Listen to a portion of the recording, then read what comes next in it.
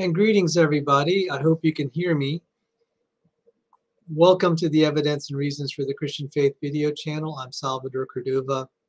This channel was organized, or it sort of evolved into being a ministry platform for Christian students, particularly science students at the high school, but particularly the college level, graduate student level, and beyond.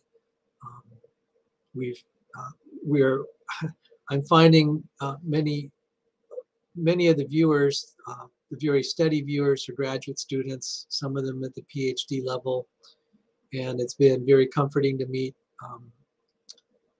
people that are like-minded.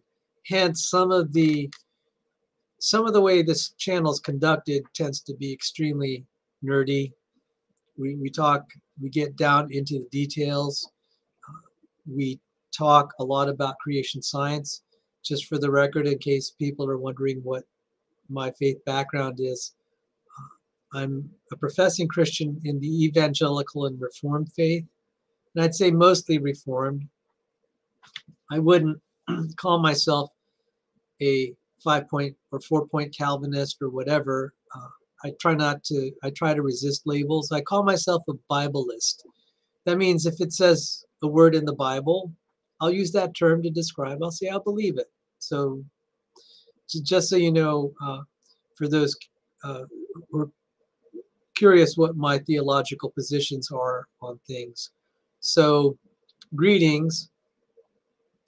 We had the nerd show on Flipons. We've already had 2. And so I'm going to skip a lot of the introductory material. I refer viewers to the earlier shows on Flipons. We're just going to continue doing a reading and going into the technical details of the article by Alan Herbert on Flipons, which he published in the Royal Society. So this is part 2, and it took me 2.5 hours to get through 25% of the paper last time. So this is going to be slow going. The reason I'm devoting this much time to it, I think it's very important for the junkDNA argument. This is going to be, as the junkDNA argument falters for evolutionary theory, that's a plus on the creationist side. It also, on many levels, one of them, it just shows how vacuous the entire industry is. That was one of their major predictions. One camp of them. It's funny, there are 2 camps on the junkDNA issue. One camp says, well, Dawkins is in this camp, by the way. He says, well, since it's conserved, it must do something. Natural selection would select it. On the other hand, there are a segment of evolutionary biologists, particularly the population geneticists, they'll say it has to be junk, otherwise we'd be dead. And that's a whole nother topic on how they deduce that. The math bears out that side. If the DNA, and Dan Grauer echoed it very well, he said, if ENCODE, that is the project that said most of the DNA is functional, if ENCODE is right, then evolution is wrong, and that's what's at stake today. And greetings, Patrick Alexander. You're in for a nerd torture session today, and that's the title of the talk today. Sorry we started over an hour late, but Dr. Bobby Gilstrap was, we had a wonderful interview about church life. So for a lot of the graduate students and students of science out there, we do cover some things on church life, because for the grad students that are Christians, this is part of your life. And thankfully, that's kind of our reach to the other Christians who are not in the same life situation as graduate students or professional researchers and scientists. That's the one thread that holds us together, is our Lord and Savior Jesus Christ, whom I dedicate this stream to our Lord and Savior Jesus Christ. The subject of junk DNA, as we find that it's functional, it strengthens the genetic entropy hypothesis, which strengthens the case that humanity is young, which supports a literal reading of the book of Luke, the genealogy of Jesus Christ. Hence, the scientific study here is evidence for the Christian faith. That's kind of a long way to get there, but that's why this is important. That's why I'm spending time on it, and it's also a little bit of payback to the evolutionary promoters like Larry Moran, who's been getting in the face of ID proponents and creationists saying it's all junk, and they've been doing this for 45 years and haven't discovered anything or much of anything of substance. That has started actually to change even in 2010. So Larry wasn't quite up to the literature, or he wasn't buying it as being sufficient in his mind. But now here, 12 years later, 2022, stuff is just, the floodgates are starting to open. And I think I'm probably the only ID proponent and only creationist to break this story, because even the secular world is ignoring this, except for the editors of these important journals. So the readership may not have paid much attention, but the editors thankfully have. Editors of Cell, which is a great journal, and then the Royal Society, the papers of the Royal Society, their journal, Royal Society Publishing. So this is the people that are important know this is a big deal, and I don't see this train stopping anytime soon. There've been enough breakthroughs here that I feel confident in saying we're going to continue to find more function, because you could just generalize in the experiments that I'll be talking about. It's easy to see that this could be generalized to the entire human genome and primate genomes as well. So apologies in advance. This is going to just be brutal. That's why I call it a nerd torture session.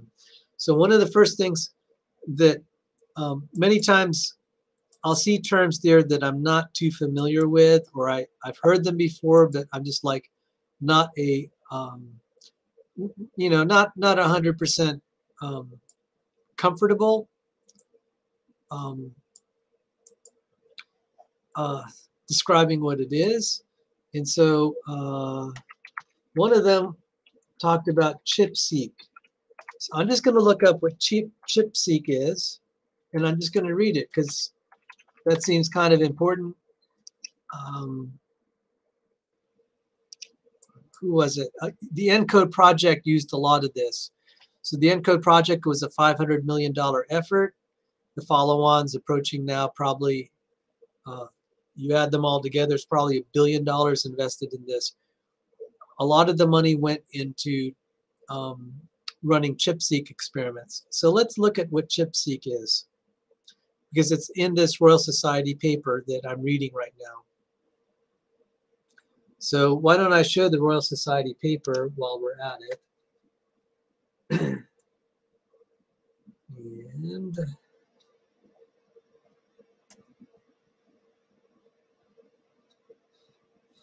so let me bring this. Let me try to bring it up here. You'll indulge me.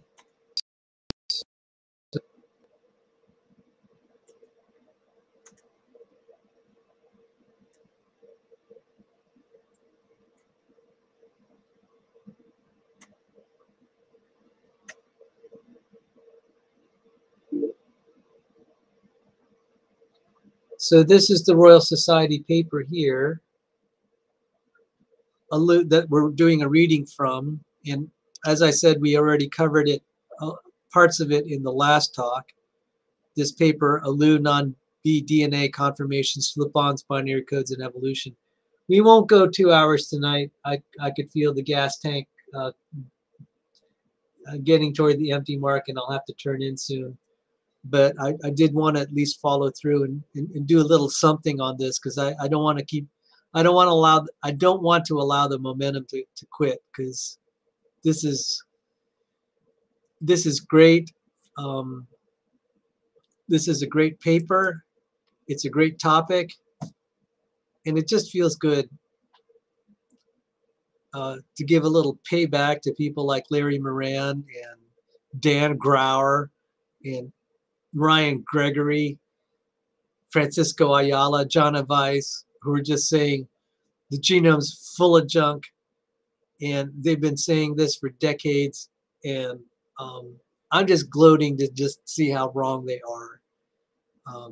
And so this is glorious. So in that paper I just showed on the screen briefly, it mentions ChIP-seq as some of the experiments that provide evidence for the functionality of DNA of one section of various sections of non-coding DNA, particularly the Alu elements. So let's just find out what the ChIP-seq technology is all about. So I'll bring it up here, and I have a Wikipedia entry on it. And ChIP sequencing, C-H-I, and notice it's capitalized the I and the P, so that means it's an acronym. So ChIP sequencing is also known as ChIP-seq, is a method to analyze protein interactions with DNA. ChIP-seq combines chromatin immunoprecipitation, ChIP, with massively parallel DNA sequencing to identify binding sites of DNA-associated proteins. It can be used to map global binding sites precisely for any protein of interest. Previously, chip-on-chip was the most common technique utilized to study these protein DNA relations. Okay, now I know a little more what this is about. So let me just minimize this. And I'm going to look up something else. So that's ChIP-seq encode. Hang on. So let me show the encode logo. This should be very, I hope I could, okay, I hope I get a good image on this so it's not too blurry.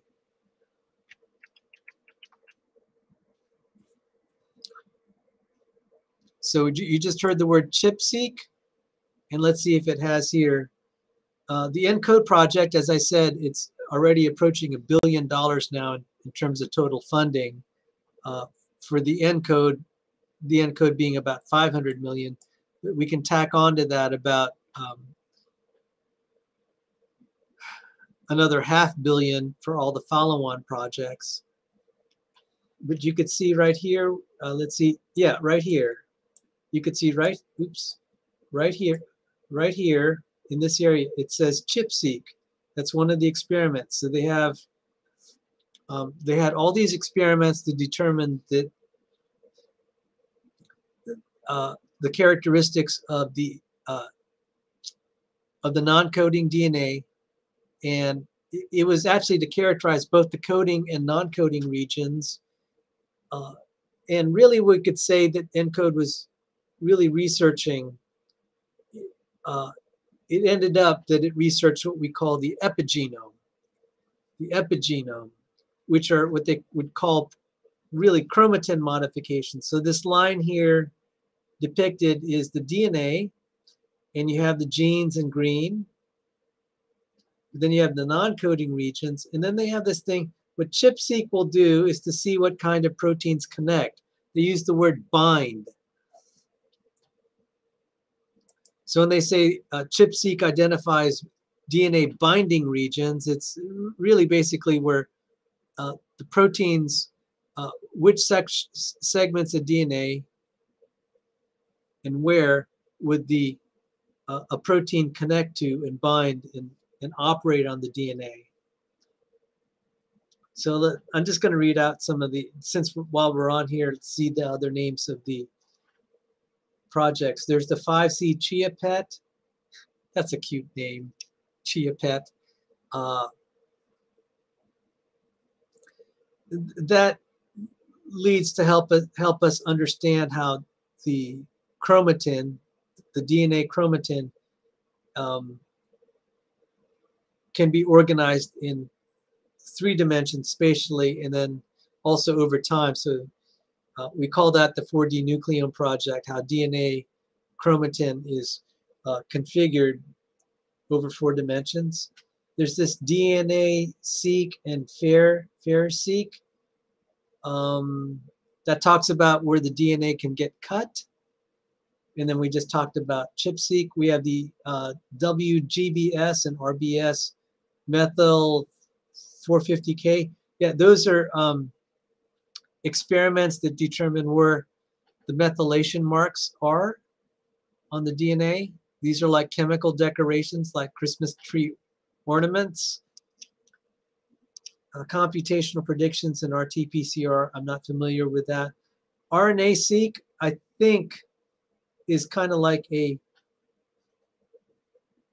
ChIP-seq. I don't know that for sure. And they have CLIP-seq and RIP-seq. And I don't know what those are. So strike what I said about RNA-seq. I have no clue what that is. So ENCODE had done a ton of experiments to identify functionality of DNA. Unfortunately, I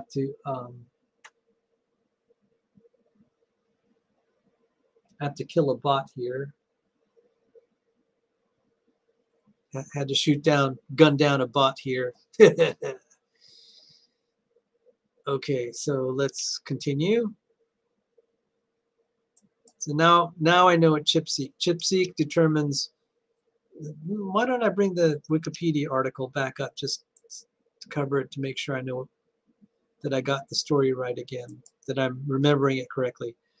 ChIP sequencing, also known as ChIP-seq, is a method used to analyze protein interactions with DNA. ChIP-seq combines chromatin immunoprecipitation with massively parallel DNA sequencing to identify the binding sites of DNA-associated proteins. It can be used to map global binding sites precisely for any protein of interest. So you could take a protein and you could figure out where it connects, if and where it connects to DNA. Previously, chip-on-chip was the most common technique utilized to study these protein-DNA relations. By the way, chromatin immunoprecipitation, I think, I won't go there. It is another technology. See, in this world of hyperlinking, you can just keep going down as many levels and rabbit trails as you want. And I'm not going to get through the paper if I keep doing that. So let's go back to the Royal Society paper since we're there.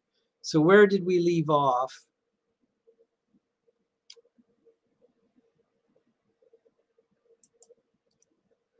We left off at this paragraph. And let me see if I can kind of widen my screen here so I can see it a little clearer. Apologies that it's a little blurry. But anyway, I'm just going to, we might just have to bear with it. Let me just make sure it looks at least halfway decent on YouTube. Hopefully it'll look a little better on YouTube than it does in my StreamYard screen. It's not great. It's a little blurry. I don't know why I can't render static text to look a little better. Let me see if I can make this just a tad bigger.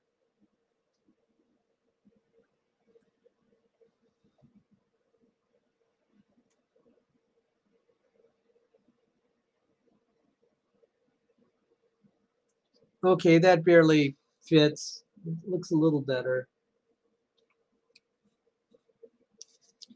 Okay, so this is where we left off, and I'm just going to keep reading from where we left off last time. The existence of proteins that bind zDNA with high affinity provide evidence for the biological relevance of this conformation. The best known example involves the P150 isoform. Uh-oh. Another rabbit trail. I want to find out what an isoform. I'm pretty sure it deals with alternative splicing. But let me just verify.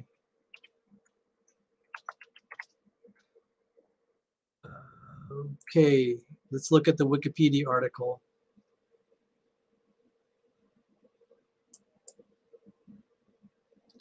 Here it is. Protein isoform.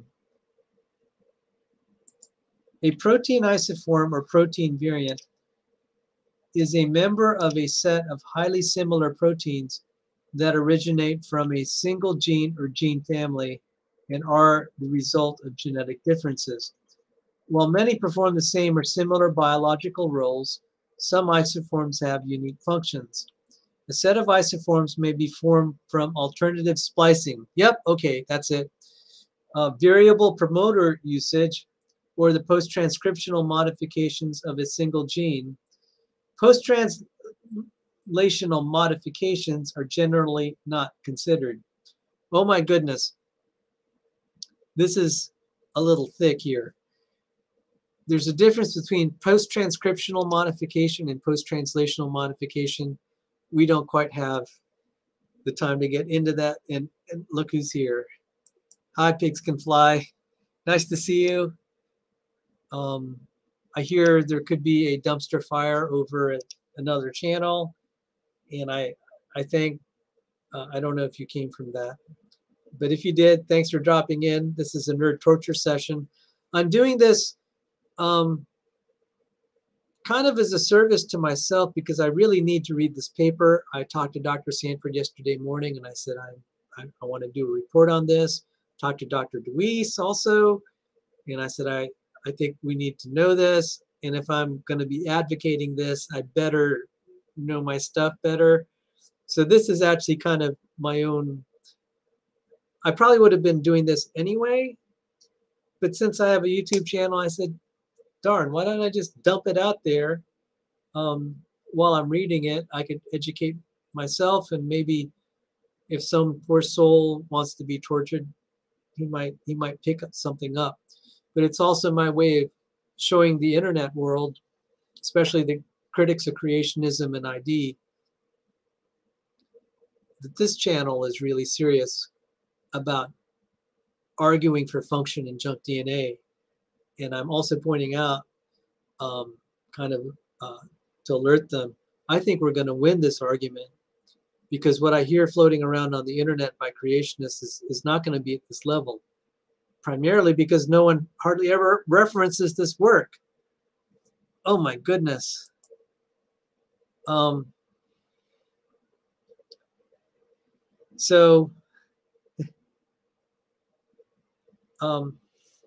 If you want to hop in, Pigs Can Fly, I can send you an email with the Restream link.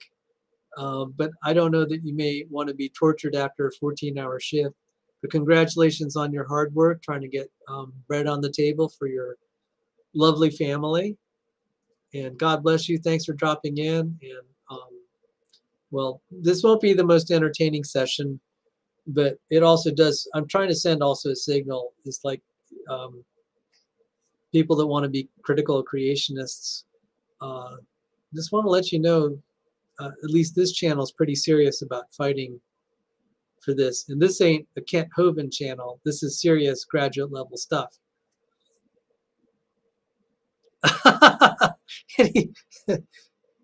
Pigs Can Fly says, I barely have time to watch this, let alone a dumpster fire. Ha ha ha. Okay, so,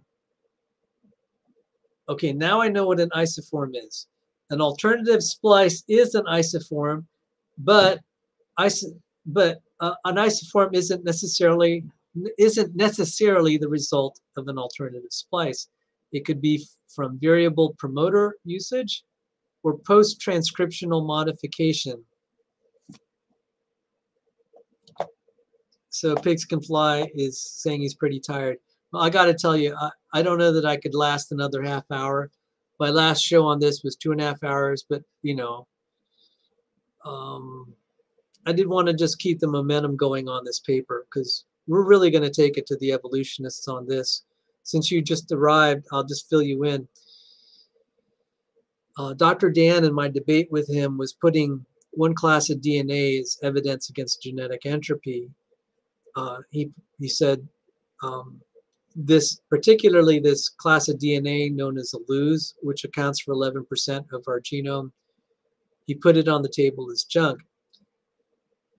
If the Alus are not shown to be junk, that alone would be sufficient to prove Dr. Sanford's genetic entropy hypothesis. And so that's why it's important. But there are a lot of principles with the Alu elements and how they function that probably could be extensible to the operation of a lot of other kinds of non-coding DNA, like ERVs,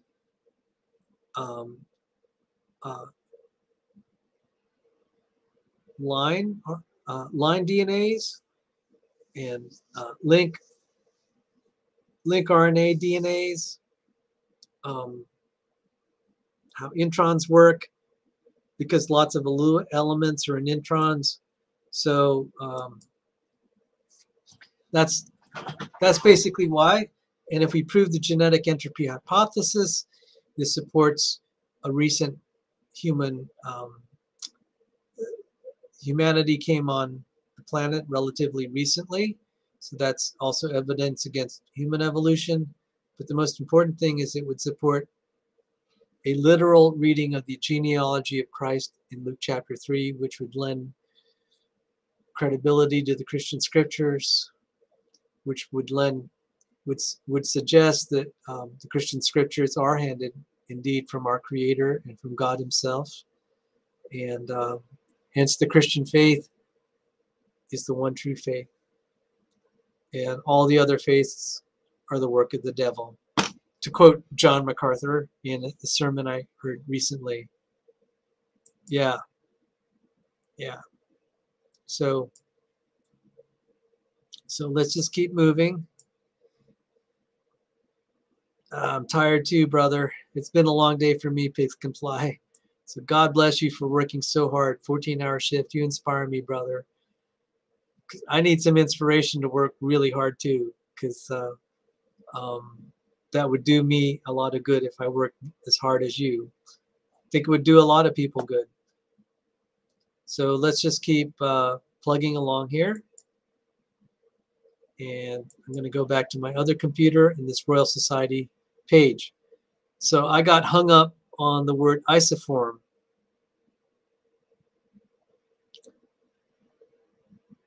All right, so let's just start reading again. The existence of proteins that bind zDNA with high affinity provide evidence for the biological relevance of this conformation. The best known example involves the P150 isoform of the ADAR, that is the adenosine deaminase RNA specific enzyme. Actually, the acronym is adenosine deaminase acting on RNA.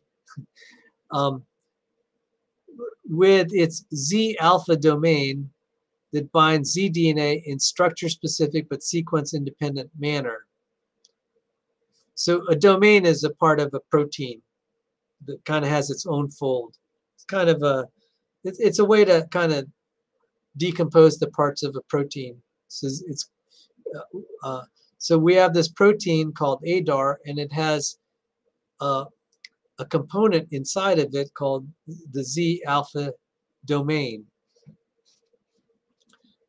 Okay, so I'll just continue. Okay, so the best known example involves the P150 isoform of ADAR, adenosine deaminase RNA specific enzyme, with its Z alpha domain that binds zDNA in a structure specific but sequence independent manner. That's really amazing, by the way. No time to get into exactly why that's amazing, but it is amazing. Even to sequences like DAT that do not form DNA easily in vitro.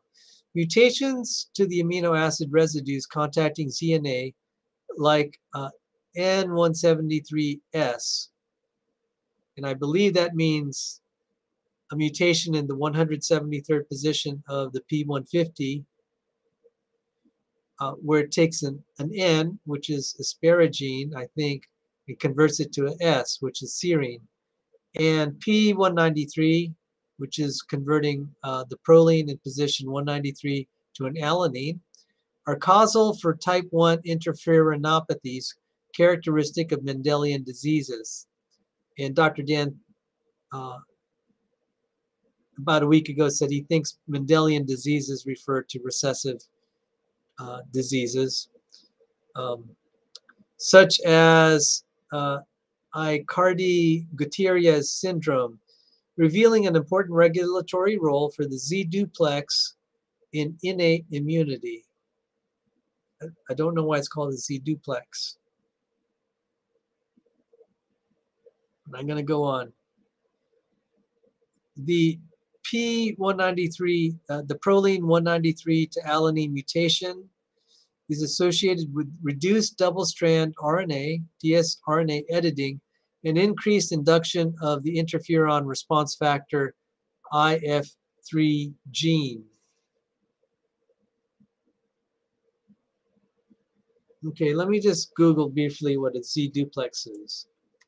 And I'm really tired. If I'm slurring my words, it's because I'm just out of gas. But I'm committed to finishing another half hour, and then I'll call it quits. Because that last interview also took some gas, and I've been up a real long time. I'm going up on 17 hours straight now, and I'm tired. But let's.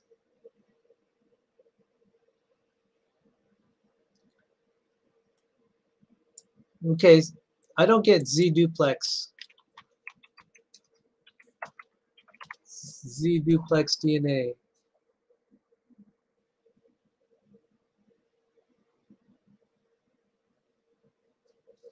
Oh boy.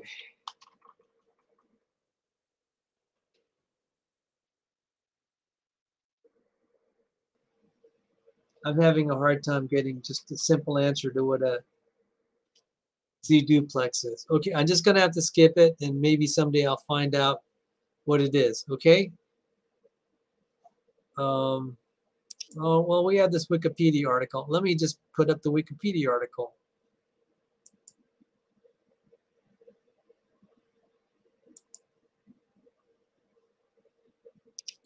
In molecular biology, the term double helix refers to the structure formed by double-stranded molecules of nucleic acids such as DNA. The double helix structure of nucleic acid complexes arise as a consequence of secondary structure. Okay, so let's see if we can find the word duplex here. Duplex. Okay, non-double helical forms. Alternative non-helical models were briefly considered in the late 1970s as a potential solution to the problems in DNA replication in plasmids and chromatin. However, the models were set aside in favor of double helical model due to subsequent experimental advances such as X-ray crystallography of DNA duplexes, and later the nucleosome core particle, and the discovery of topoisomerases, one of my favorite enzymes, since I published on that, and also non-double helical models are not currently accepted by the mainstream community.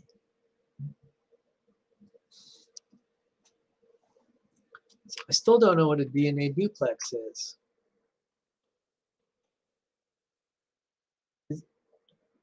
So I'm just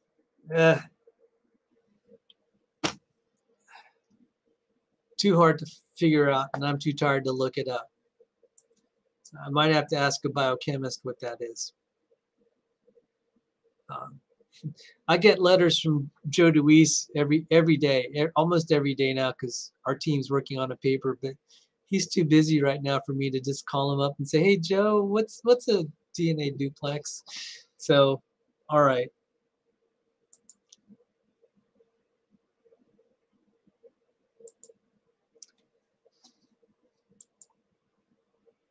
So let's continue. Studies have revealed that ADAR Z alpha binds a number of genomic sites. ChIP-seq, and there we go, that word again, ChIP-seq, based on an ADAR Z alpha dimer,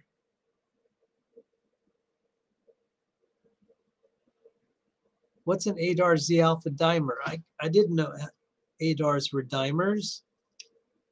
Okay, now I'm going to have to look another term up. ADAR, like radar without the R. Let's see, ADAR, the ADAR enzyme. See if we have a Wikipedia entry. We do. Here it is.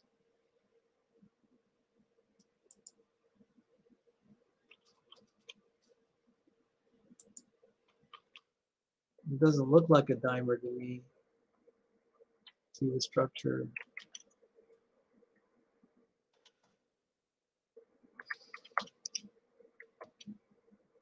It has been found in mammals that the conversion of A to I, that is adenine to inosine, requires homodimerization of ADAR1 and ADAR2, but not ADAR3.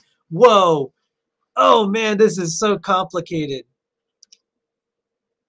So there are times when you get the pair that will join, like a pair of scissors.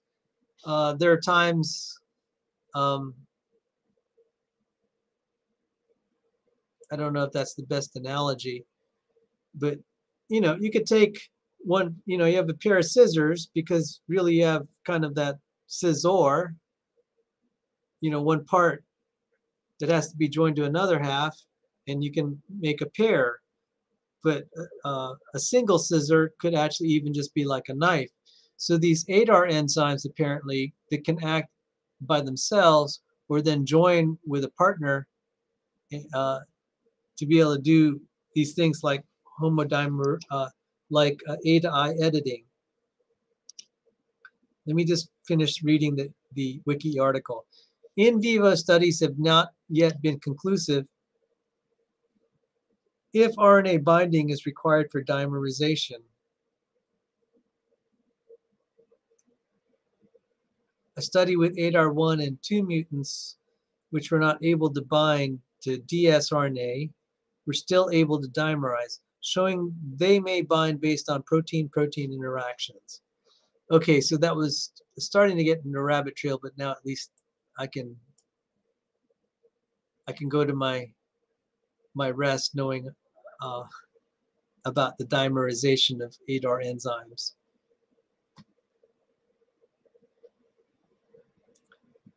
Okay, studies have revealed that ADAR Z alpha binds to a number of genomic sites.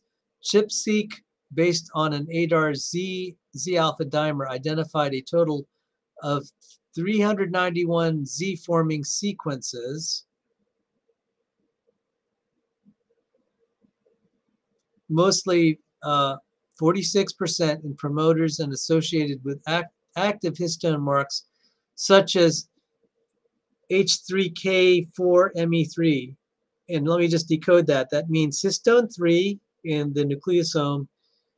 K4 is the fourth lysine, and ME3 stands for the methylation level at 3. Oh, there you go.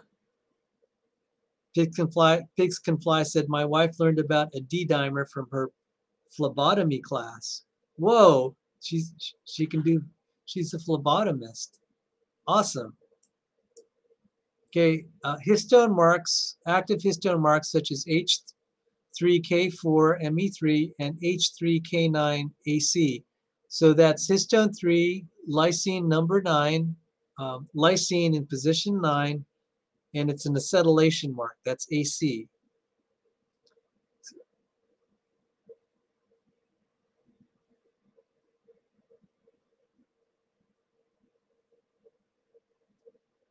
Okay, so there are three.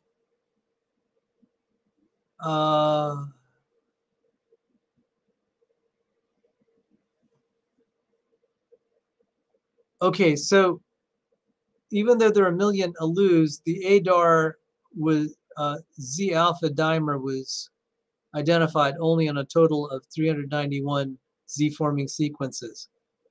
I have to point out, the reason I need to point that out is The evolutionary biologists say, well, that's such a tiny number. And I want to say, well, wait a time out. That's only in the cells that we've done experiments on. There are 100 trillion cells in a human body. I wouldn't rule out that ADAR could target practically all the Alus if we had all the cells. So it's premature to say this is only a small fraction, because this is too small a sample size to make that ruling that that there are only 391 locations, because we don't have all the cell types and all the developmental stages. Okay, we don't have all the cells. You just don't know. Just pointing that out. So let's go on. The MAP genes are enriched for replication-dependent histones prone to citrullination. Okay, so let's look what citrullination is. Citrullination.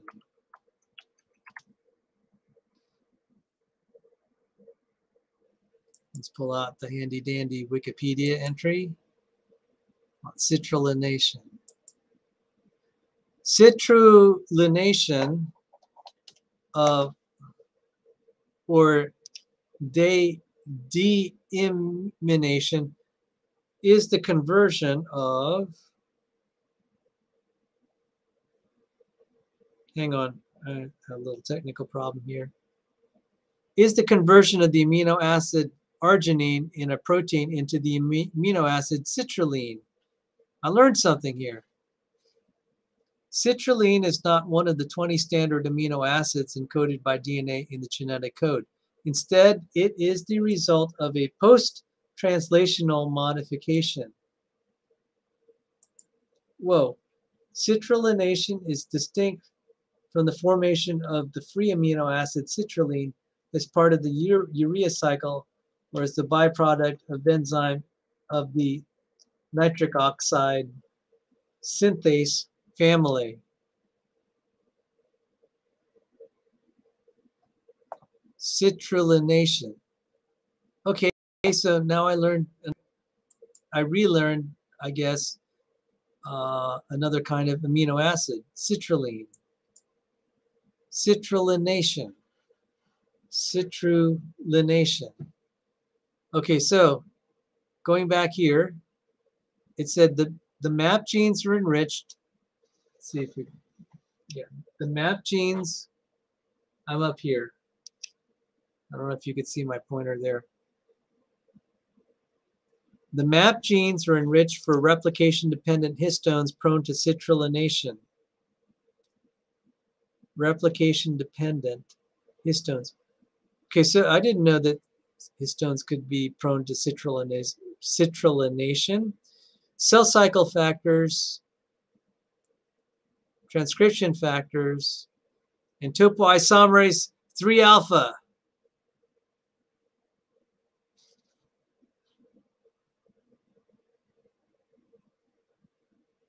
Okay, this is thick. The MAP genes are enriched for replication-dependent histones prone to citrullination, cell cycle factors, transcription factors, and topoisomerase 3A, which is essential for resolution of D-loop recombination intermediates. So I think it's targeting specifically topoisomerase 3 alpha.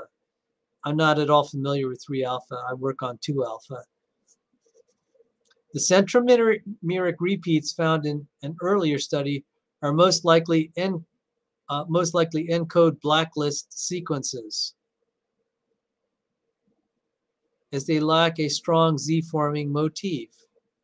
A recent study of the ADAR Z-alpha regulation of fear extinction in mice found that 80%, 97 or over 22, of RNA editing sites overlap with ADAR1 DNA binding, with an overrepresentation of the sign line elements nearby.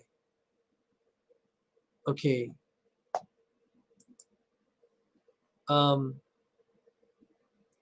Pigs can fly. Are you familiar with chromatin and histones at all, and nucleosomes? That'll help me possibly answer your question. So let me just show a nucleosome. Okay, Wikipedia is here, nucleosome.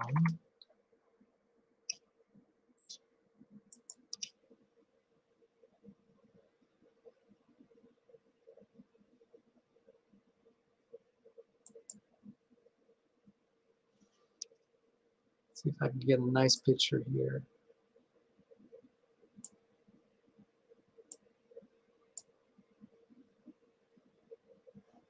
So I'm going to show you a picture, and that would be a good explanation. This would be a good time to the rest of the viewers just to show them. Just give me a moment here. I'm going to try to make this bigger so you all can see it. So we know about DNA. The DNA is organized in chromosomes. When you start to uncoil the DNA, pull it out of the chromosome, you get this thing called chromatin. And chromatin is DNA that's wrapped around histones. So when you wrap DNA around a histone, it makes what they call a nucleosome. So histones, you can see how closely, it's just like a spool. Look at this.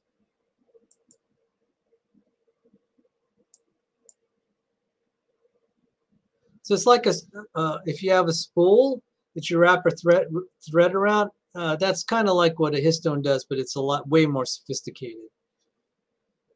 So, a really, really, really crude way of talking about what a histone is, it's like a spool, but it's able to acquire different chemical states. So it's like a piece, it's actually like random access memory. In fact, one book on stem cells actually used the term random access memory to describe histones. So let's keep moving on.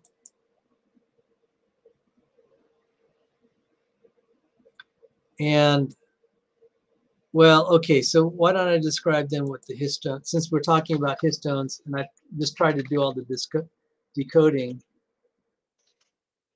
Let me see if I could find it. And this is worth it, even just to talk about the complexity of what we're dealing with here.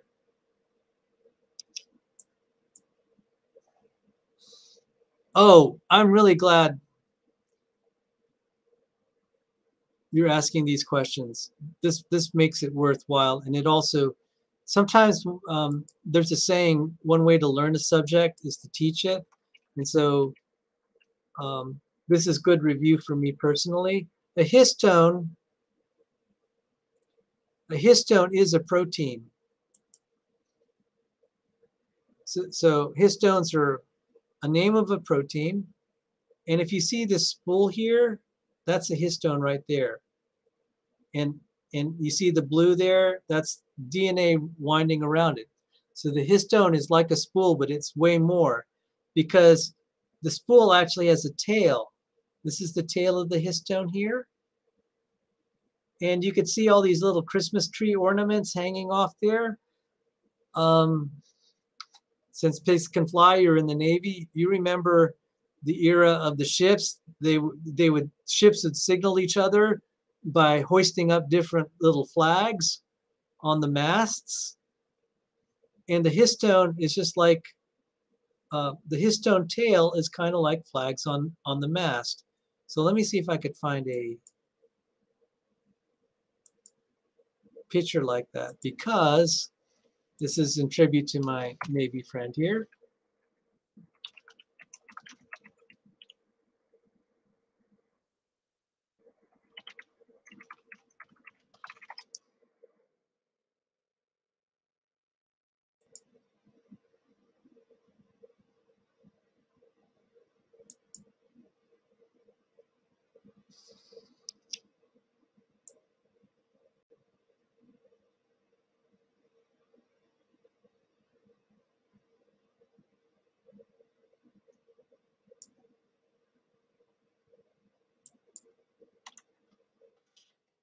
I don't have a really good example, unfortunately.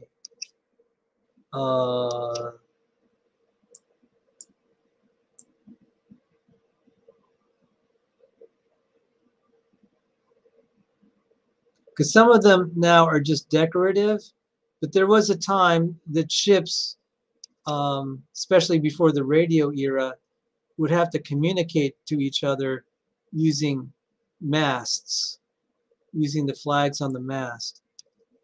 Let me see if I could.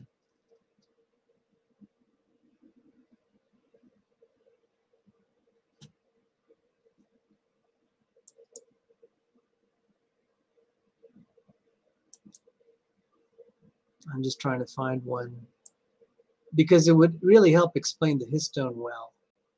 Unfortunately, I mean, I think even like in the battle of, in the time of the Napoleon,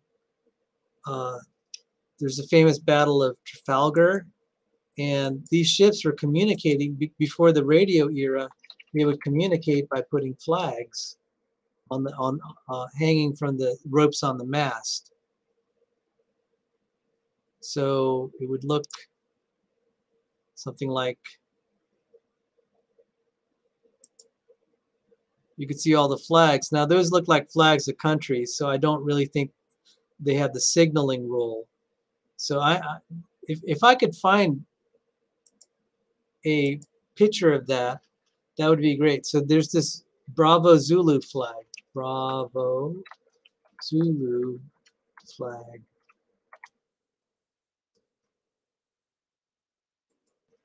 So since Pigs Can Fly mentioned it,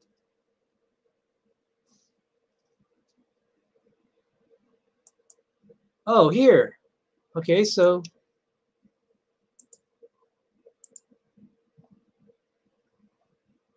I guess that means, let's see here, it says Bravo Zulu.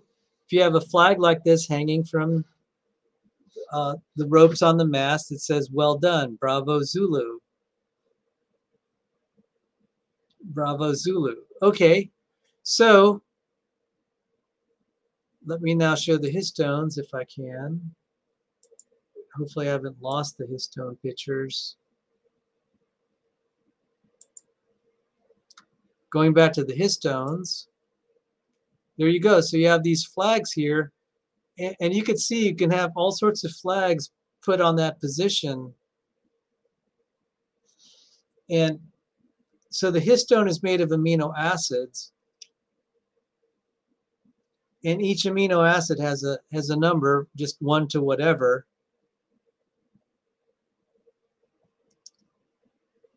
And so like in the paper here, so let's go back to the paper. You can see in the paper it says, and I'll try to highlight it, see if I can highlight it, H3K4Me3. So let's see if we could find it here. It's kind of hard to see it. There are actually 4 pairs of histones numbered 1 through 4, I think. And on the third histone, H3. So histone 3, and it says K4. And see, it's right there. It says right there, K. Do you see it? It says here, K4 right there. And the mark is Me3. So there should be a methylation.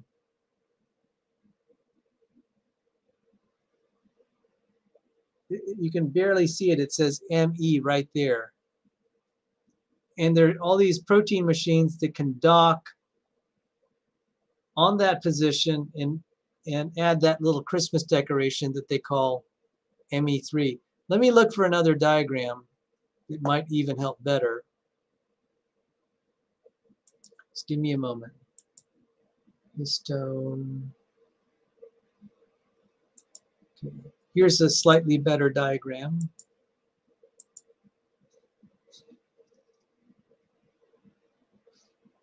Okay, I'll bring it up. This is actually good review for me too.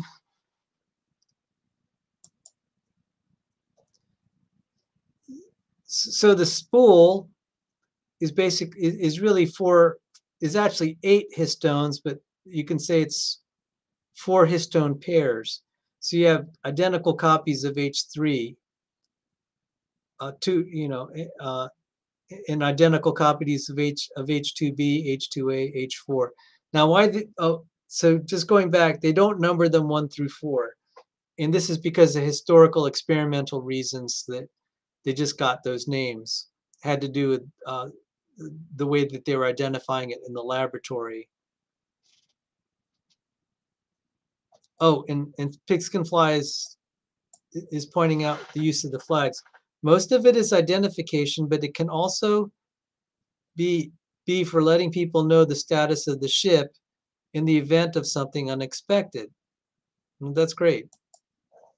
So we could see here, going back to this diagram, you could see histone 3, and this would be one amino acid 1, 2, 3, 4, and there's the K. K stands for lysine, the amino acid lysine, and it can be methylated or acetylated. And so that's histone 3K4. And notice there's a 9th one here. So that's 4, 5, 4, 5, 4, 5, 6, 7, 8, 9. There's another K here, and it can get an AC on it, or a methyl group, but it can also be an AC, acetylation. So going back to the paper, that's what this coding is about. I know that was thick. That's a crash course. It's really, I gave you a 2-hour lecture worth in just about 5 minutes. So if it seems rushed and incomplete, it's because my presentation was. There's no time to get into detail. And I have about 3 more minutes, but I'll try to get through this paragraph. Gee, it's taken me about an hour to get through 2 paragraphs. Okay, this is tough. So we'll just continue on here.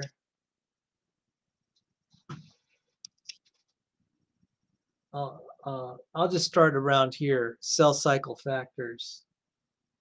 Cell cycle factors, transcription factors, and topoisomerase 3A, which is essential for resolution of D-loop recombination intermediates.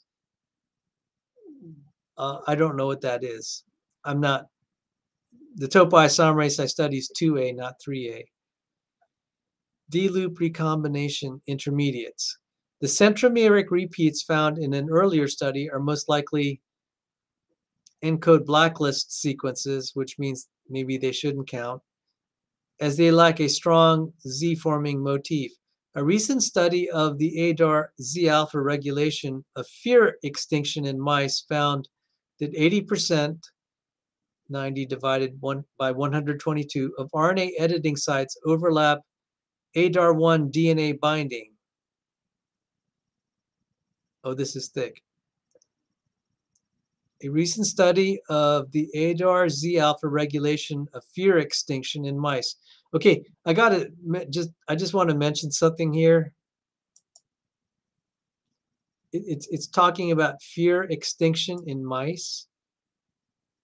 That means they could play with its genes. It'll never fear anything. So it's not going to run away from anything. That's amazing that one gene could control that. So let me just try to plow through this paragraph, and I'm done for the night because totally out of gas at this point. The centromeric repeats found in an earlier study are most likely ENCODE blacklist sequences, as they lack a strong Z-forming motif. A recent study of the ADAR Z-alpha regulation of fear extinction in mice found that 80%, that is 97 over 122, of RNA editing sites overlap with the ADAR1 DNA binding. Oh my, that means, let me uncoil this a little bit.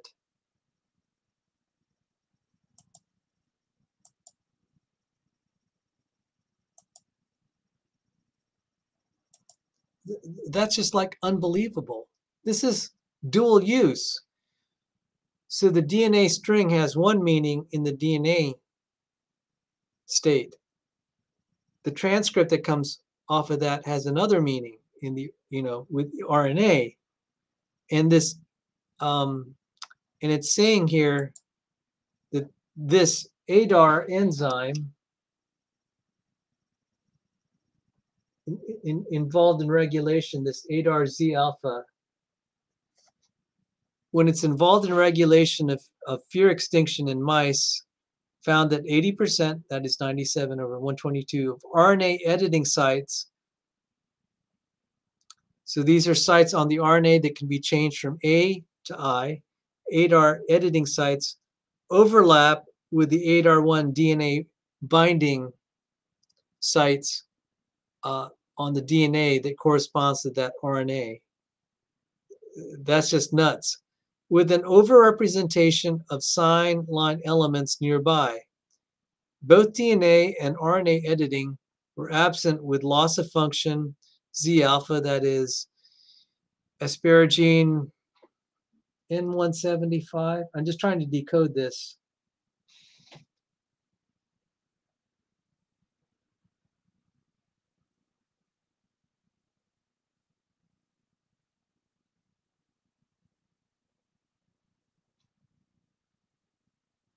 Hang on, I'm a little bit okay. Just minor technical problem. So this N175A, so there's a loss of function if in position 175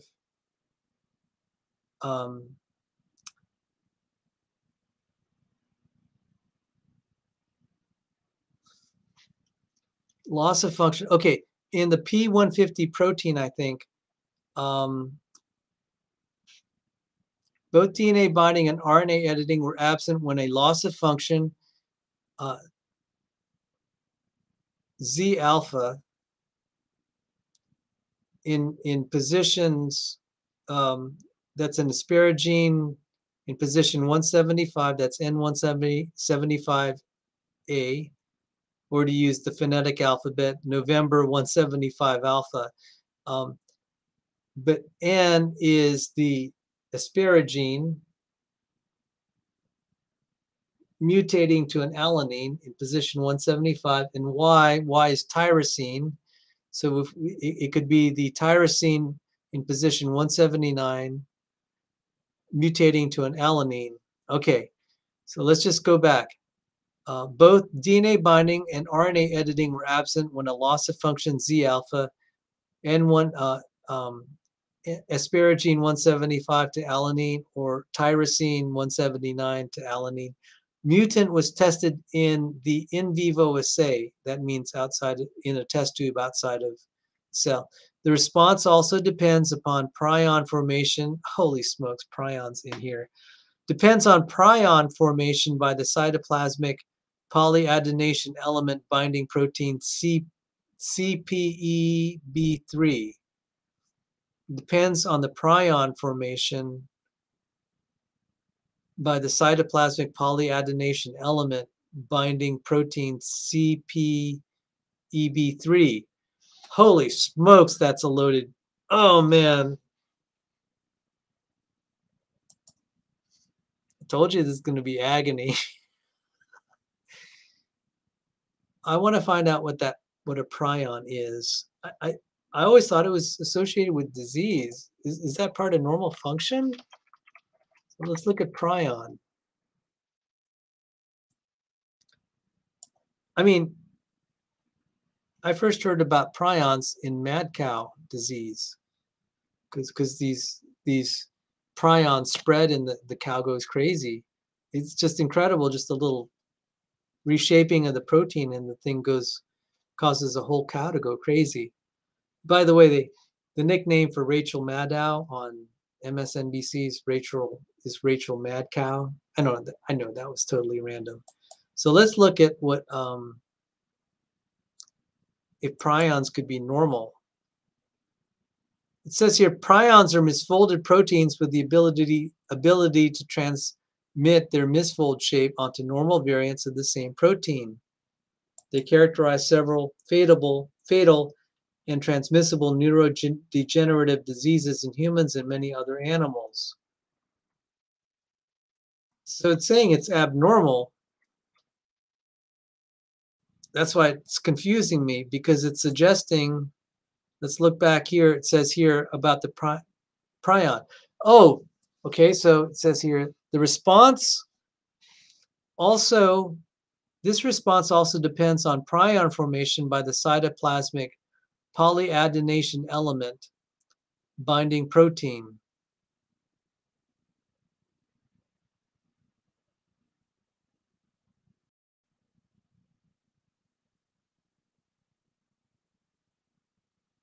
And so what response are they talking about? I gotta really look and think about what this is describing.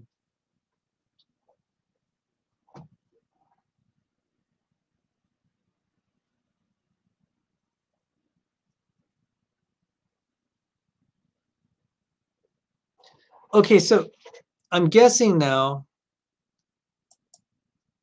that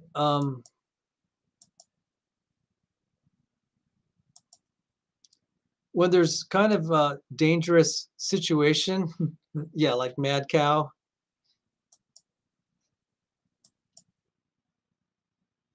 Yeah.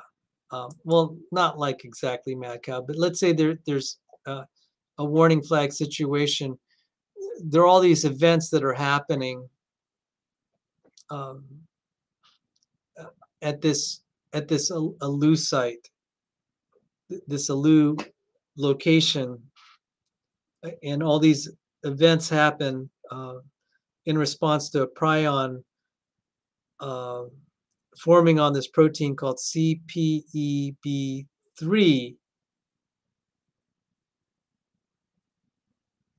which happens to connect to the polyadenation, the cytoplasmic polyadenation element.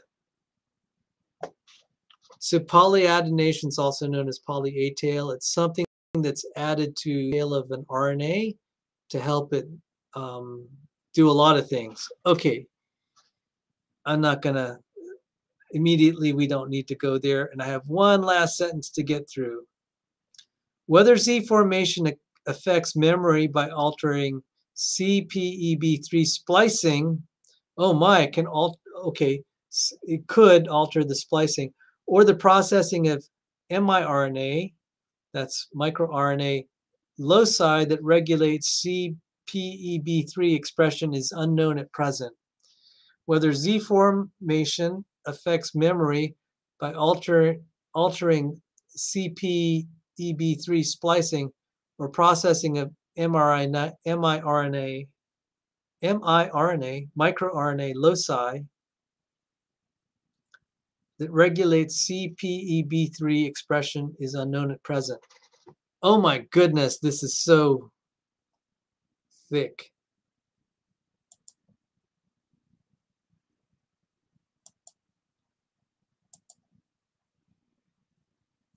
This is intense, guys.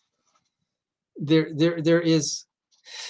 are so many ways that genes are regulated, meaning like, is the gene even like turned on to make the protein, and then how much, and then if there's alternative splicing.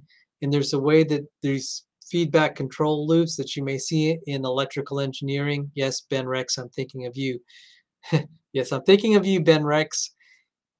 There are these gene regulatory, and they use the word circuit, gene regulatory circuits that correspond to electrical engineering circuits where there's feedback control. So like your thermostat is a feedback control system. So like if it's too cold, it'll turn on the heat. Once it gets warm enough, the thermostat will shut the heater off. So, you know, it's doing something to the environment, and then when the environment changes, it gives feedback to the mechanism, like to the thermostat. But we can extend that to other things where there's sorts of regulatory control where there's feedback important. So we have where feedback is important. in regulation, and there are a lot of feedback control systems in biology, and they're very complex. I looked at some of the diagrams describing how it operates. It's what they call nonlinear feedback control. And our math is not really very good at handling that. We wouldn't know how to build a circuit like that very easily because we like linear control systems. Just pointing that out there just to show how sophisticated this is. So they're suggesting there could be some of this feedback regulation that involves yet another class of RNA called microRNAs or miRNAs. Earlier on, we were taught the term. There's another kind of RNA that was mentioned, and I'm having a Joe Biden moment. I can't remember it. So you have the microRNAs that can do regulation.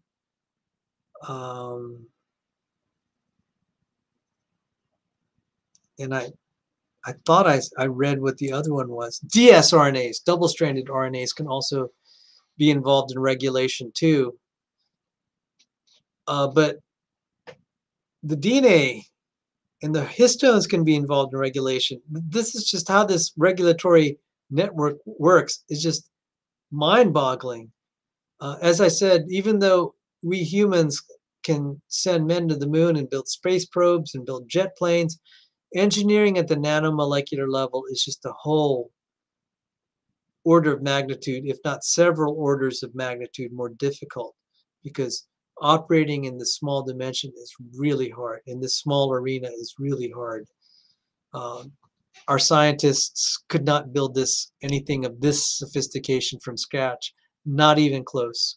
Even if we could somehow give the scientists the blueprint of how all the parts connect together, they wouldn't know how to assemble it. This is how sophisticated this is. They wouldn't know how to assemble it from scratch. So what we do is we just take pre-existing cells because we can't build them from scratch. Otherwise, we probably would have healed all diseases by now. So let me just go back and reread this part. Whether Z formation affects memory by altering CPEB3 splicing or the processing of microRNA, miRNA loci that regulate CPEB3 expression is unknown at present. So there are two mechanisms that we can affect the behavior of this protein called CPEB3. CPEB3. One is through alternate splicing, or the other is microRNA, or both, which would be totally cool if it's able to regulate in both pathways. Yeah, the complexity. Yeah. Oh, yeah. The difficulties that he used to say, all right, the problem is assembly. You want RNAs? I'll give you that. I'll give you the DNAs. I'll give you the proteins. I'll give you the cell membranes. I'll give you that. Can you put that together? Yeah, thanks for remembering. Pigs can fly. So let's see. Let's wrap it up. So Z formation can affect the memory, can affect the alternate splicing of this protein called CPEB3. It could, or it could affect the loci that are targets for the microRNAs, or it affects both. And they're saying it's unknown at present how this Z formation, the mechanism of affecting the regulation. But before we close, I want to find out what this protein is, CPEB3.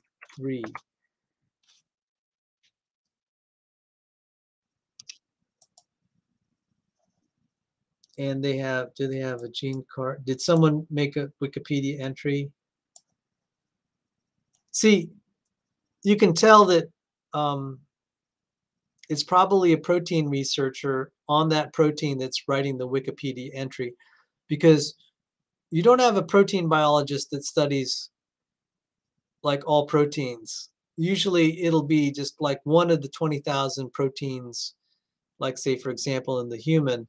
Someone could spend their life, professional life, on just one protein because they're so complicated to figure out. And there's so first of all, they're complicated to even make something that sophisticated, and we haven't figured out how a lot of these things actually do their job. So anyway, let's look at the CPEB protein. CPEB, or cytoplasmic polyadenation element binding protein, is a highly conserved RNA binding protein that promotes the elongation of the polyadenine tail of messenger RNA. All right, so let's see if I can get a picture of the polyadenine tail.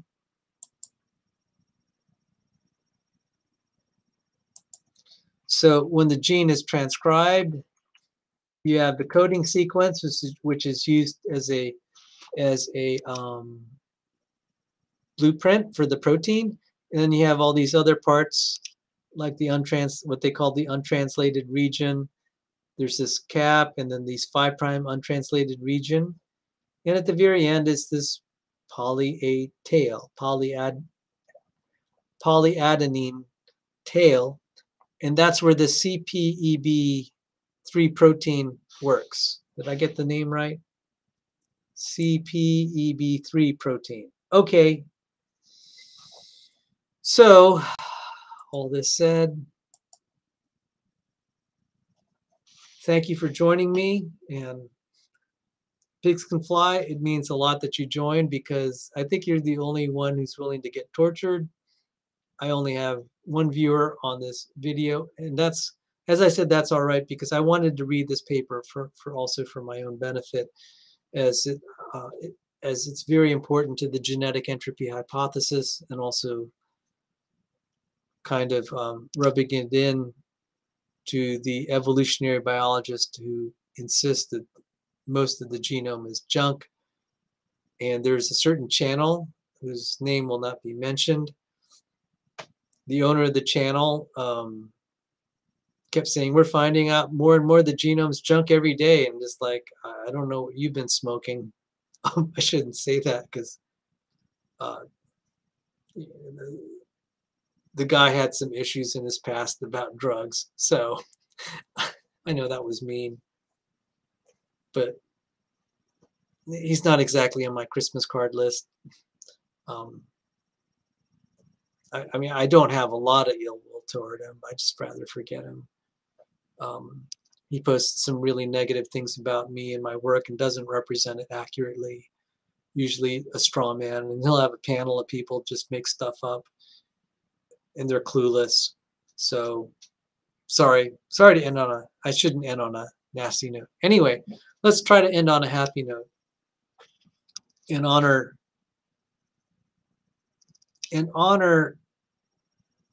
Jesus Christ, who is honored by creation. It says in Romans 1:20, his, that is God's, eternal power and divine nature are clearly revealed, clearly seen in the things that are made. And so what we had studied, the complexity, we need, even if the viewers here haven't understood most, maybe 99% of what was said, hopefully it will convey just the sheer complexity and intricacy and genius that are in DNA, that the evolutionary biologists for like some 45 years have been saying is junk. In fact, the very thing that they have called out to be junk is probably one of the most elegant systems in DNA. That's the Alus elements. They've insisted it's junk, and it's not looking like it. In fact, it's very, very, very sophisticated. I hope that in the 3.5 hours so far that I've been reading through this paper, you can, and I'm not even finished. I'm barely over 25% through, barely and not even 30%, 33%, a third through.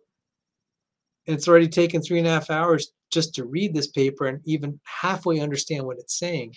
This is telling us just how sophisticated this machinery is.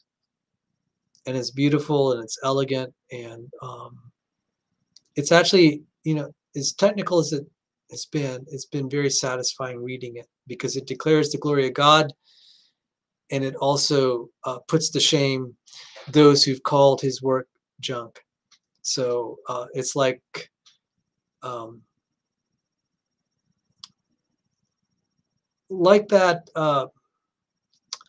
that point in the game between Georgia and Alabama in the fourth quarter, where the defensive back seals the game for Georgia. He intercepts, that's one thing, and then he runs it into the end zone.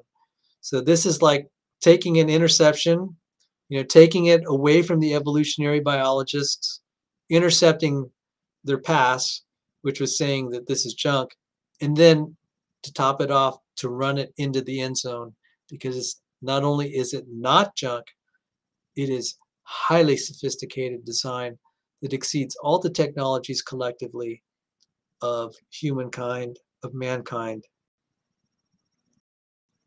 And that would suggest that this is made by an almighty creator. So praise God for his works. And so this channel isn't just about debate, it's about honoring. It's not just about debate or apologetics. It is doing what is said in Psalm 77, declaring the works of God. And this reading tonight has done that. Take care, and God bless all my Christian brothers and sisters. Amen.